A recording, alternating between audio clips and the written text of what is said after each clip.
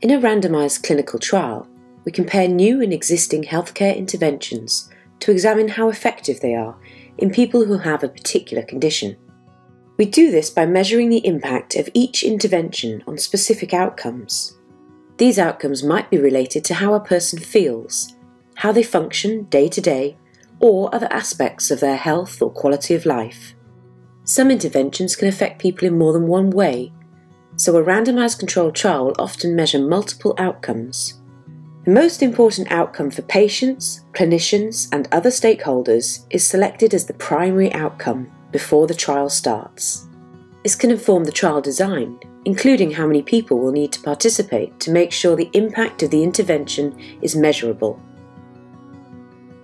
A primary outcome is important to help researchers, healthcare professionals, and policymakers to interpret the results of a trial and use these to plan for future healthcare interventions. Thank you for watching.